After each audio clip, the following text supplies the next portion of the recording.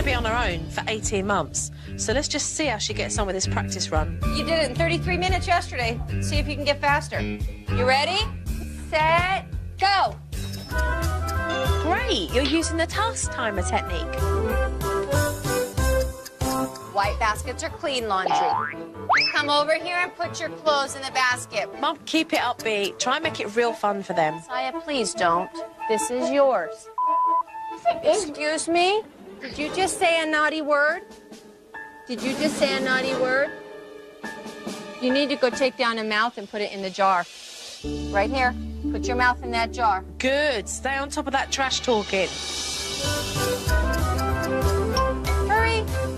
Way to fire up the kids, Mum. Hey, 30 minutes today. That was pretty good. I love that positive energy. That was very impressive. Let's just see if Mum can keep up that enthusiasm. I don't care what you want. They're hers. What's going on here? Where are you in the routine, Danielle? Mum, you've been on that couch for hours. That's ridiculous. Oh, I think that Danielle's forgot that my surveillance cameras are still running.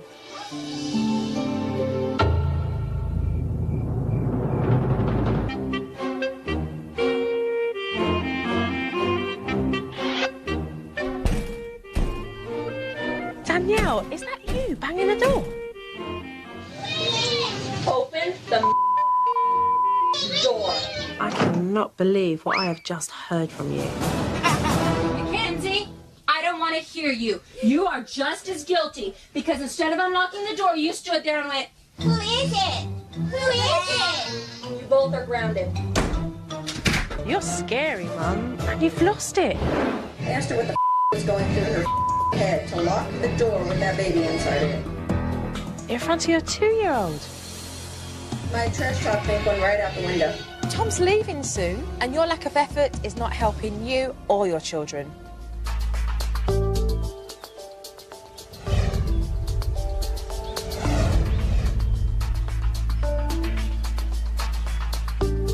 Okay, let's take a look at the footage and see what we've got here. We're going to pick up all the toys in here, and then we're going to put our clean clothes in our basket.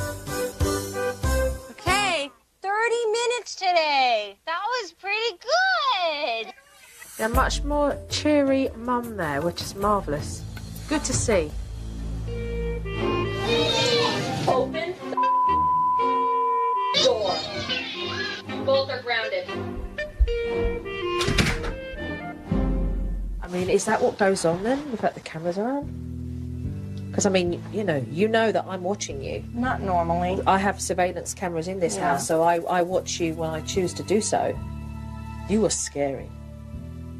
And if I were them, I wouldn't have opened the door.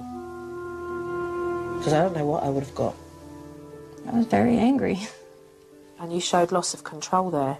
And that loss of control made you very mean, very angry. And it was a very ugly picture. I should have calmed down first and then dealt with him. Mackenzie, I don't want to hear you. You are just as guilty because instead of unlocking the door, you stood there and went, "Who is it?" Like it mattered who it was. I will not allow you, Danielle, to continue like this with the children and think that it's okay. You are going to make an emotional scar on these kids if you do not change your attitude. I know it's not okay. Tom, I'd like to hear what you're saying, because I'm sitting here talking to Danielle very straight about what I'm seeing with your children as well, and I'm not happy with this. We feel that that is the worst kind of parenting.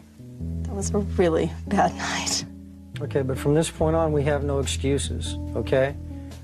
Now we've had somebody come in and give us a clue. Let's move on with this footage. Why she knew them, they're hers. Say night-night, Mommy. That routine was placed up on your wall because you needed a routine. Routine's hard, though, especially with everybody around. Of course it's hard, because we didn't have a routine before. But it's not going to get better if we don't try. Lack of effort will always cause failure. And that's not acceptable. But you've got to try. And we're not seeing effort here. And I think this is about you. And how you're going to survive with these children when Tom's gone. The children never got an apology from you with the way you behaved. We need to change this as soon as possible. So, are we ready? If she did nothing else in the house, that was enough. She made me think about how I affect my children. And you close that DVD and let's go.